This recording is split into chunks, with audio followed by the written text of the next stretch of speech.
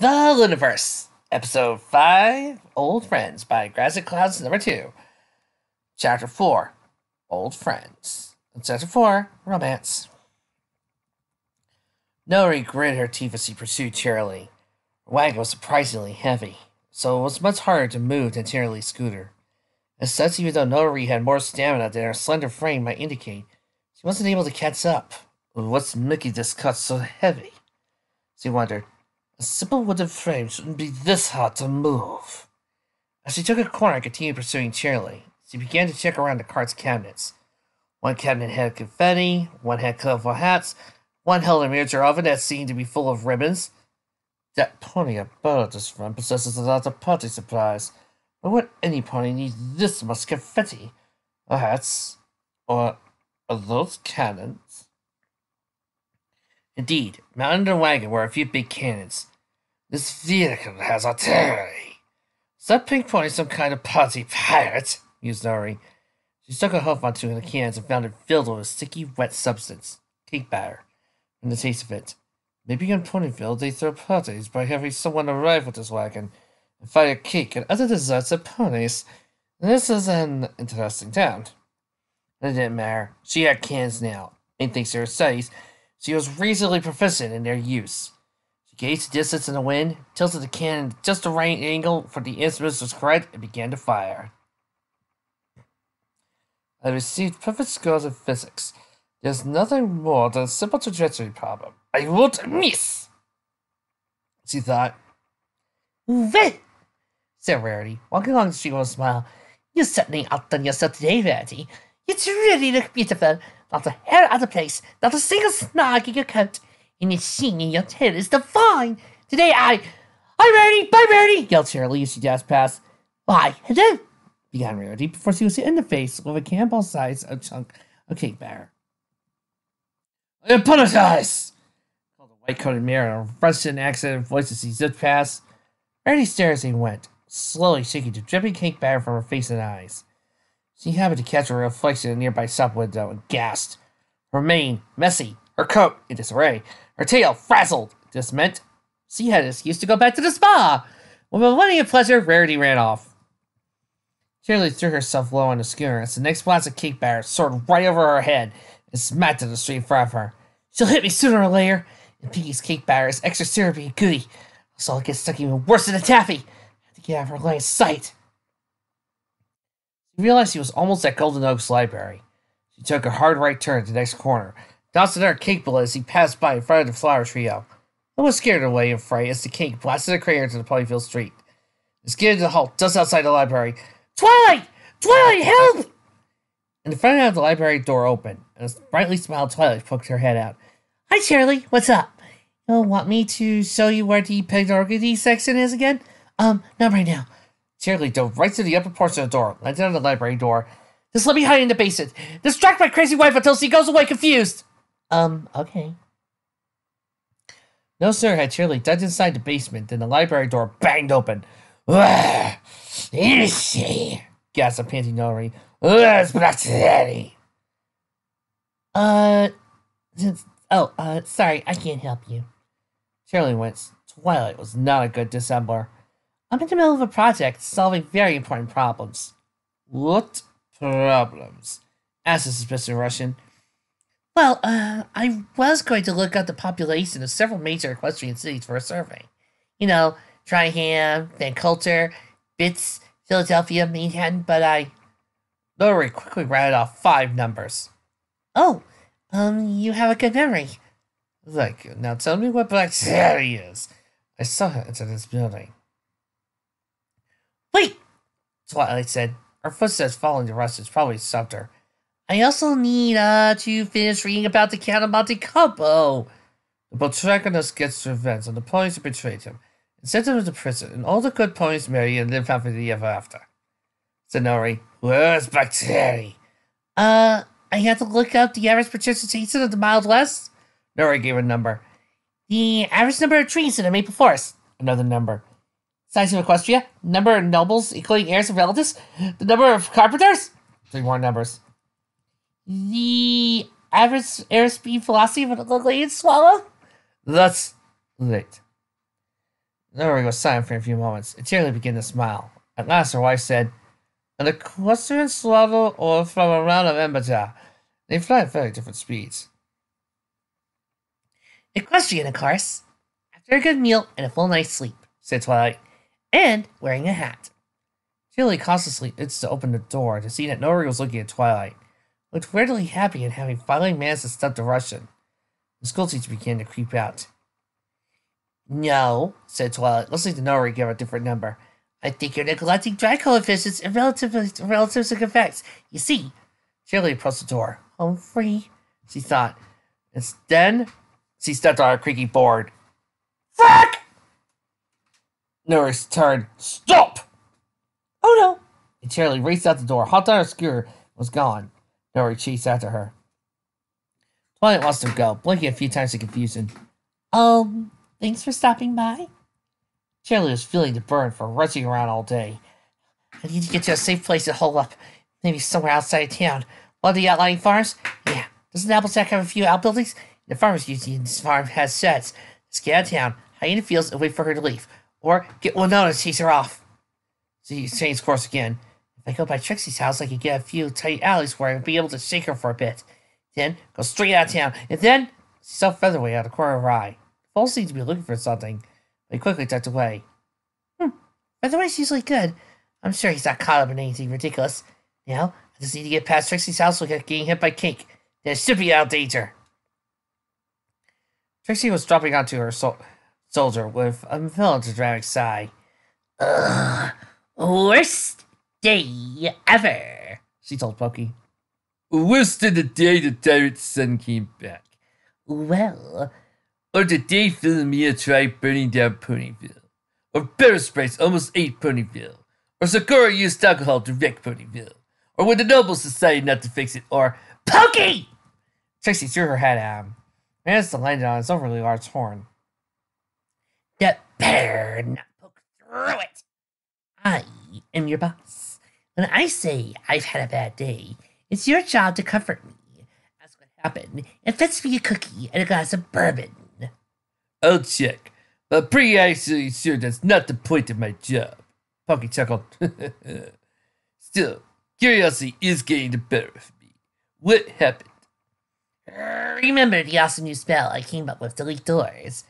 Trixie levitated a bottle of bourbon to her desk. "Well, I might have slightly misplaced the mayor with it." Pokey blinked. That sounds serious." "I was able to use residual energy for the spell to track her position relative to wherever she wound up." Trixie's horn glowed. The purple outline of a pony appeared in midair. It was walking around what could only be described as an annoyed manner. "She's moving around enough that she's obviously not imprisoned or trapped anywhere. She's moving slowly enough she's not running away from anything. So she's not in danger. But I still have to find her global position and get her back soon, or Luna will probably blame me for it." "Imagine that." Trixie shook her head. "Like I said, this sucks. What else could possibly go wrong?" 3, 2, 1. A plastic cake smashed through her window and pounded into her desk, pounding her paperwork with egg, flour, and high-quality sugar. "Trixie, you only have yourself to blame." "Shut up!" Trixie was silent. Pokey giggled. "I'm finding the mirror from under my bed," Trixie announced her at last. Meanwhile, on Sweet Apple Acres, two of our parties were returning home with a small bag of surplus apples and a large bag of bits. "I'll tell you, Blake Mike, those apples ain't right. There ain't no reason any police to pickle an apple. You want to pickle something? Pickle a pickle," said Applejack. "That's why they call them pickles." "Actually, they're cucumbers before they're pickles," said Big Magatas. "Whatever. But you don't pickle apples. They'll be alone." Applejack kicked a rock out of her way. "Those amazing that was some pony's first apple. They swear off apples for life." Big Magatas stopped for a moment. "Well, I liked it." "Oh, you'll eat anything. You're your old hay if you could." Big Magatas smiled, and then stuck his tongue out, carefully at the tip of his nose. "I don't know, AJ. I don't taste that good." Applejack looked down, then dissolved the laughter. "Feel a little better?" asked Big Magatas. "Yes, sure." Applejack smiled. I guess I just put so much care into apples. I don't get it when I taste something that don't make no sense. It's what they like a Moscow, said Big McIntosh. I'm sure Apple Trust Moscow would find our apple too sweet. I guess. Applejack! The two Earth ponies turned to see Charlie speeding towards them on a scooter. Honey! She gasped and then dashed into a bar and slammed the door behind her. Applejack looked at Big McIntosh. Oh, so we've been worried about that? Yup. A party wagon rolled up with a tired-looking white-coated mare on top. It does again, she said. Did my wife come by? The 2 ponies pilots. Laugh? Asked Applejack. Yes. Nori looked suspiciously at the barn. I am looking for my wife. Is she here? Said Applejack. Because I have some things I'd like to say to her. But why, if you promise your wife that you'll know your merits, you'll actually do it. Oh, said Applejack. Why, you should not dismiss the first promise you make to your wife to cheat on her with a stallion. Alright, Swass. So I'm looking for her. Have you seen her? Applejack looked at her for a moment. Then she said, Mike, you know how you told me I gotta learn when I can do things myself, and when I need help? Yup. I think this is one of those times I need help. Big McIntosh looked at Nori's expression. An expression that said, I will tear down this barn if I have to. Yup. 2 apples simply stepped between Charlie and the barn. Applejack looked as stern as he could. Now, miss. Nori saw an open window about halfway up the barn, darting around the apples with surprising speed and climbing up some conveniently placed hay bales to see out the side. Now they have you! Applejack and Big McIntosh looked at each other. Applejack said. Ah! From within the barn came a few cries. Cows mooed, pigs squealed, poultry began to squawk uproariously. Ha! Shirley yelled, Can't catch me now! Then she jumped for the highest window. Half a dozen chickens tied to her with legs of hay. Chickens flattened to shoulder fall. She landed softly on the ground. She quickly untied the chickens, then ran to recover her scooter. Bye, Applejack! I'll be back later to pick up some apples! Get back here! Said Nori, burst through the barn door through the back on the back of a gigantic pig. I'm going to get you. Ma'am, said Big McIntosh, slightly louder voice. We can't allow you to hurt Shirley. She's a dear friend of ours in this whole town. What can you do about it? Snapped Nori. The pig looked at Applejack, who nodded slightly, then gave a mighty heave. Nori went flying to the nearest mud puddle. Shirley took advantage of the opportunity to speed away. I'd like to let you guys know I'm doing everything I can not to be laughing at this and trying to keep myself a straight face, but it's sure as hell hard to. Bebop carefully manipulated the equipment until everything was perfect, and it came back to record. What sounded was a series of banging, booming sounds with a heavy beat, a lot of energy. Bebop grinned as he continued listening, making sure the music had been recorded from other records perfectly. The mix disc had to be perfect after all. Hey, kiddo, said Final Scratch, walking through the door with a hay pizza and some oat soda. What's that? Bebop shook her head. No time. I gotta get this done real fast. Who's it for? Asked Final. I'll be onto a cushion guzzling one gulp of soda straight from the bowl. Miss Tilly's wife is married, so I need to come up with some real romantic tunes to get them together. Bebop grinned as he carefully removed the record, touching his sleeve. This is gonna be awesome, she yelled. Final chucked. How are you picking out romantic songs? Bebop grinned. Well, romance has energy and passion and fun. So I'm picking out the most energetic and passionate and fun music. She put a new record on. A rapid website song began blasting out. Perfect. Miss Tilly will love this. Awesome. How'd you come up with this idea anyway? Well, Miss Tilly always said we should do what we're passionate about. Make others happy. And I love music. I want to make her happy. After that, it was easy. Fairlight ran into the studio. School says we have to get everything together. Mr. Lee and Miss Ori are heading back into town. Right. Bebop grabbed the record and half off the table. Final, if I may borrow one of your records, please. Sure thing, kiddo. I'll set up speaker too if you want, grinned Final. Give the romance so strong it knocks their hooves off. Bebop blinked. That was a metaphor. You said we'll actually not do who stuff? Sounds like it hurt. Yes, I'm sure. Shirley skated to the center of town. Jessie found she could go no further. She was too tired to move another inch. The teacher bent over the appropriate scooter, gasping for breath. Maybe this wasn't a good idea. Black Daddy, I have you now! Shirley turned to see Nori, looking just as tired as she was, slowly siding into town square on Pinky's now slightly battered party wagon. Sweat and a little mud streamed down her face. Her gaze was still strong and sure. You won't get away.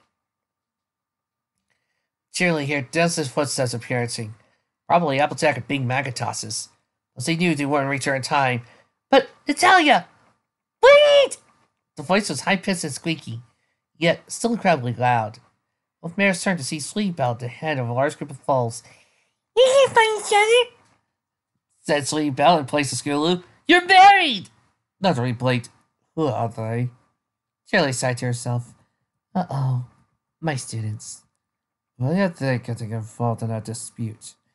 They're an adult bunch. Shirley turned towards her class and put on her best smile. Now, class, this is adult mare. But Miss Shirley, protested Scootaloo. We couldn't let you be mad at each other, so we set up the perfect date. Shirley and Nori looked at each other. Then the words fall. What? Asked Shirley, though she dreaded the answer. Here! Scootaloo pointed at a large picnic cloth. It had been set up with heart-shaped pots and plates, jewels, glasses, and silverware, with little like chocolate-covered apples. Next to it was a speaker, helpfully labeled for romantic music. See? We're all served. You're gonna have a fun date. You'll fall in love again, said Scootaloo. Nori blinked. We will definitely... Come on! The foals hurried forward, dragged the two earth ponies to the picnic basket. See how nice this is? Nori opened her mouth to say something. The apple balloon quickly shoved an apple into her before she could. Nori chewed for a moment, spat out with widened eyes. This tastes like bait or the mustard. Shirley examined the apples, even lucky one. Your students tried to poison me. No, Natalia. Bebop hit the speaker. The rest of Cheerleader's response was lost in a blast of webstep. Nori put her hopes over her ears. Your students are crazy, she yelled at Cheerleader. Don't yell at my students, yelled Cheerleader. You're also crazy, Cheerleader frowned. I'm not the one who spent all day chasing something over Ponyville. I'm not the one who cheated on her wife within hours of marriage. That was her idea in the first place. I'm not... Snips and Snails looked down from the top of a nearby building. Snails slowly shook his head.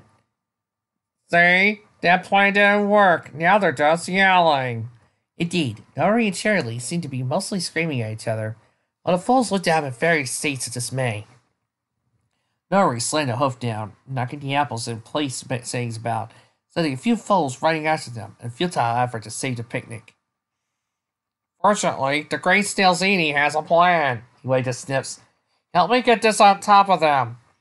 The two had spent the afternoon together, putting together two gigantic balls of stickiness, held together by glue, tape, taffy, and every other sticky thing they could find. This won't end well. They were confident no pony could escape its clutches. Such gluiness would easily stick the two wives together, force them to reconcile. What happens once they love each other again? Asked Snips, as he pushed the balls near the edge. How do we unstick them? Snails paused, just as the ball went over the edge. Oh! Thinking about that would have been a good idea. I really am trying not to laugh. I want to give you guys something professional. But this chapter's making it so darn hard. Nori stood on her hung legs to throw a punch at Cheerleader's face. But then something heavy fell on her back and rolled away, dragging her with it. Then things got very confusing. When the world stopped spinning, she realized she was stuck in a gooey mess, more or less facing Cheerleader, also stuck. And the foals, now including two odd-looking unicorns, had surrounding them. That's Harry, asked Nori. What's going on? I have no idea. Snails grinned. See, Scootaloo? They're always talking nicely again. We told you our idea was better. Scootaloo frowned. What idea? You just dropped two sticky balls off a roof. 2 balls? Asked Lula. Where did the other one go? Trixie sighed. Thanks for the short notice, window pane. It looks great. She rapped a hoof on the freshly replaced window a few times to test it. But why did you break 2 windows over? Well, I was talking to Pinky, said the friendly glazer. She seemed to think you needed 2 today. Oh, come on. Even I've never needed a window replaced to once in one day. A large, sticky ball bounced through the window, shattering it and spattering all over the carpet. I'm going back under my bed, where things make sense, announced Trixie, before going invisible and hurrying upstairs. Windowpane shrugged. 3 keys to their prints. Here I come. And he once again began to fix the window. Scootaloo was frowning. You disobeyed orders, Distant Snails! This is insubordination! What are you gonna give us orders? A pony with a tiara on her head seemed about ready to protest that the orange pony was doing the green unicorn a favor by giving him orders, refraining at the last moment. Sicking your fools on me. That was your strategy, demanded Nori. I didn't sick them. They did it on their own. They are fools. Do you honestly think they would all work together on an overcomplicated plan with dubious prospects of success for no apparent reason? Yes. What's going on? Said a new voice. Gray pony in a mailmare's outfit, with a young purple foal riding on her back. This floated down and landed, the 2 apple siblings riding up behind them. Gray pony looked at the 2 earth ponies in the sticky ball. What happened to you? My students, said cheerily, the mailmare and I. Oh, should I distribute all the parent-teacher notices again? Yes, thank you. Dizzy smiled. Look at the bright side. You sent out so many this year, you qualify for value discount stamps. Yippee! The triple fall looked between the 2 adults. So, now that you're stuck there, you mean you can talk out your problems? There's nothing to talk about, hissed Nori. But there has to be. Dinky's eyes were wide.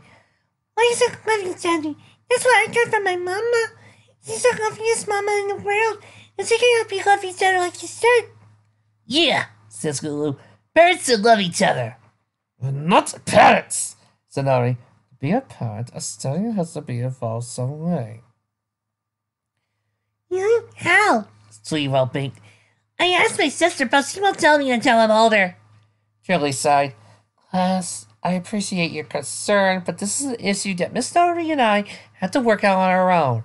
And I thought I told you not to find me any new love interests. We're not, says Lee Bell. We'll help you get back with your previous love interest. She beamed. I think I need to start teaching them about what rules lawyering is and why ponies shouldn't do it, said Shirley. You aren't working you out, continued Dinky. You just ran around. That's because she was chasing me, said Shirley. That's because you wanted to stop. Well, now nobody's chasing any pony. I'm not stopping, said Dinky in a satisfied voice. So now you can work things out, right? Yeah, you, said Apple Bloom before his siblings sussed her.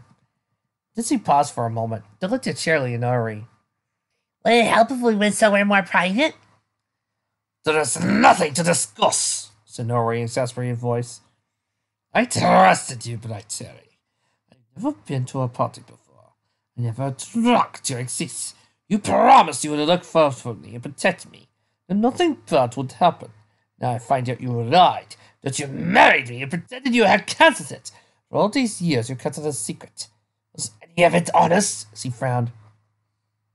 What if I had married another pony, Black Cherry? When they had found out and thought I had another man on the side that would seriously hurt my life. But you did not care, because all that mattered to you was the party and fun. I did not trust many ponies, but I trusted you. You let me down, you lied, and I didn't lie, protested Shirley. She paused and the words burst out of it. You never smiled. You were never happy.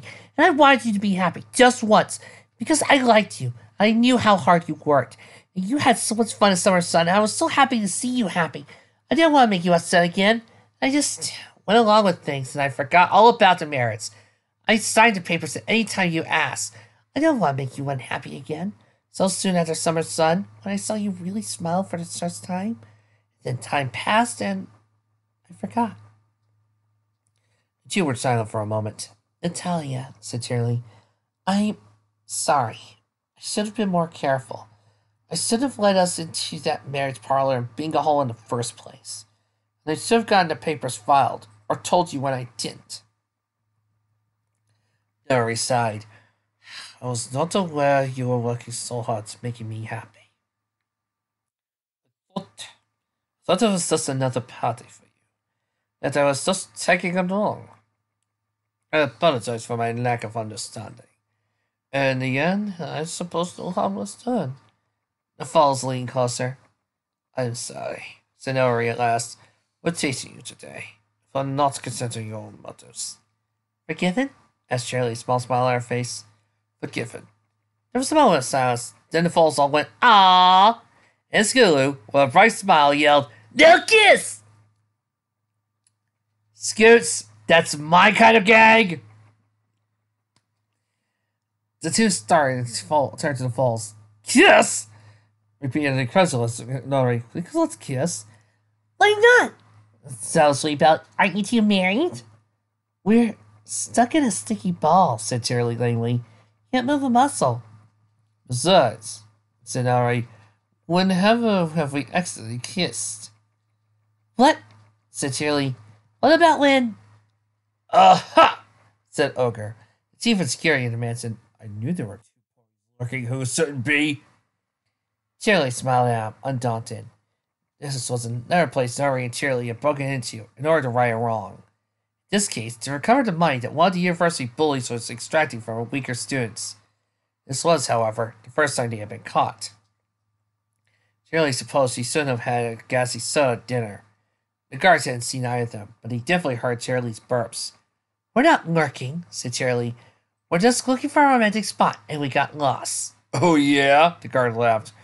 You two don't look romantically involved. Next, Daddy, what are you doing? Whispered Nori. I have a smoke bomb. Shirley grabbed Nori. Oh, yeah? If we weren't involved, would we do this?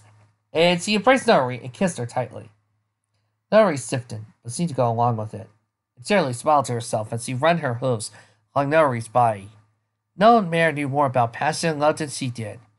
And she knew it had to be a very convincing scene. Said the guard, looking more confused than anything. What? Hey! Another guard ran up. What's going on? The first turned found these two. But then they started kissing. What? Why? How should I know? He turned back, but both mares advanced to the shadows. Later, once the money was recovered, Shirley turned to Nori. By the way? Yes? You're a terrible kisser. 3 out of 10 at most. What? Seriously, no technique, no form. Didn't know what to do with your tongue. I think your eyeglasses got tangled in mine. Shirley smiled. You still want to learn every useful skill, right? I know some boys can teach you how to kiss. They have a lot of experience. Nori stared at her. And on that note, I am taking a shower. What? I can't criticize your skills? You told me my luck picking needed work. Well, it did. Shirley smiled at her with a romantic laugh. I bet I can carry her up to a 5 at least, with a little practice. Shirley paused. Good point. Will you love each other again? Asked Applebloom, eyes wide. Did you make up? Asked Lady Bell. Dizzy frowned. Falls, give them their space. I'm sure all your parents wouldn't want you harassing them. But we have to know, says Gulu. We have to know if we saved the relationship. Shirley slowly pulled herself out of the sticky ball. I'll tell you in class, she said at last. Her head was swimming. She needed a drink. Okay. But can I tell us now? Asked Applebloom. We worked real hard on the night. And the sticky ball, says Nips. We knew you wanted us to work hard and help boys like you, said Featherweight. I put a lot of thought into it, said Applebloom. And to focus on all the little details to make everything just right, said Diamond Tiara. What to do what we're passionate about, yelled Bebop. She only managed to get her other legs free, tumbled to the ground. It's Despite everything, she could not help but be touched by the obvious effort her class had extended on this. Our relationship is better than it was, she said. That's true. She's no longer trying to chase me down. It was enough for the falls. Yay! They screamed, running around, hugging and high-hoofing each other. All right, said Dizzy. Now I think Miss Shirley and Miss Story want some time alone, so... Got it, Miss Sue! Skillu began to lead the falls away. Glad you've been together with your wife, Miss Shirley. You still got us plenty to help for your second honeymoon. Yay! The foals left again, and left, Skillu grabbing her scooter out of the sticky ball as she ran by. Nori tugged herself out of the sticky ball. Just to clarify, those foals are taught by you, yes? They might be odd sometimes, but I still care for them, said Shirley simply. Now, after that, I need a drink. I'll join you. As Shirley considered a response, her gaze fell to a ribbon on the ground. Sleepbell probably had been scaring him all over a picnic cloth. She picked it up and made a note to return to her. It was a nice ribbon, bright and grassy green, and... Wait, grassy green? Her eyes widened. Do you remember now why Nori's dress had struck her as odd? Good, she said at last. I'm glad to share a drink with an old friend like you. Nori bowed her head. We can catch up. Talk about old times, said Shirley, and recent ones as well.